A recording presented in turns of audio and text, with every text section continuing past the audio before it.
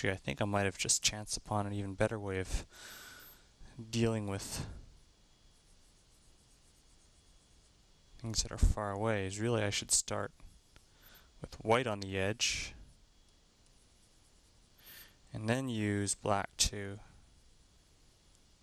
yeah, oh, that makes a much nicer transition.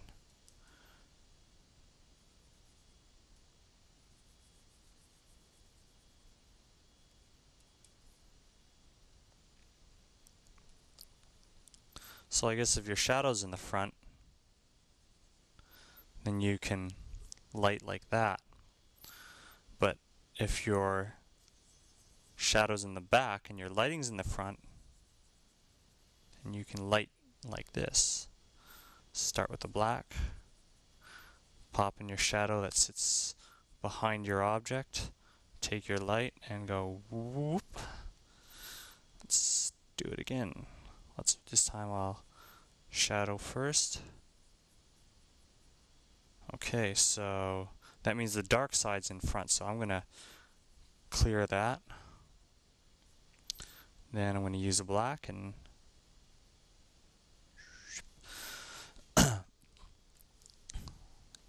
excellent.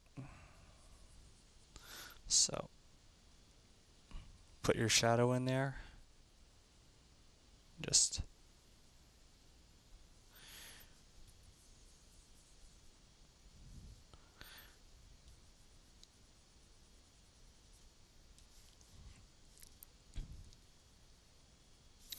and then I can use this technique to throw in the bounce lighting.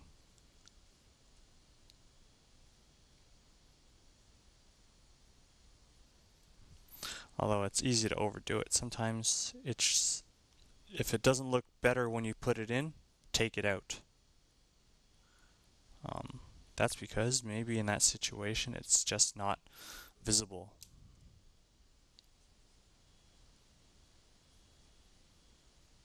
Or you did it wrong. Maybe you got the wrong angle. Could be any number of things. But that's the general idea. Alright, so we're going to deal with enclosure now. So this time I take two balls, put them side by side, makes it kind of like a little bum ball. Bum ball. Okay, so there's my lighting going down there.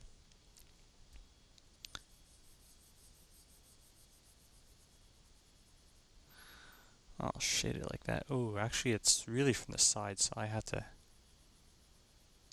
change the shape of my ellipse, then re-establish the silhouette and do it again.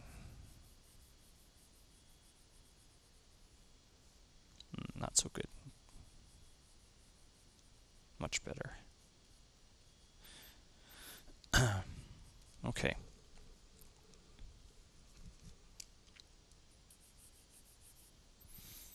Now let's see. How much is this surface going to curve over?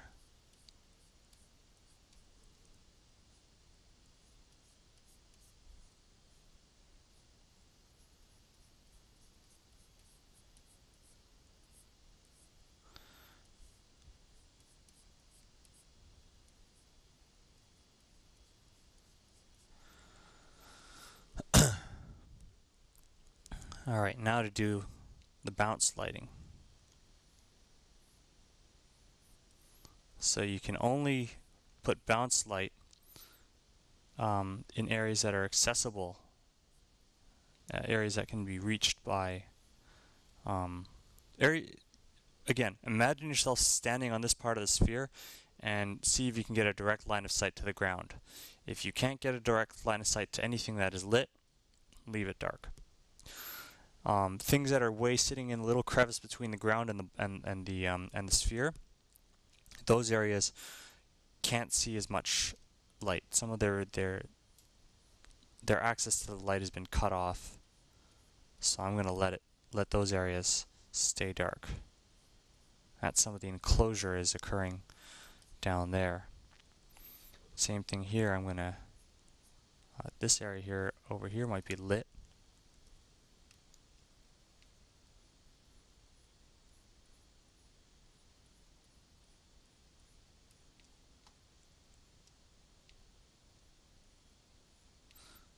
But I'm going to put less light here in the crevice of the bum ball. If you want, you can join it at the top. There, now it is a true bum ball. Use them for boobs too. So that's that.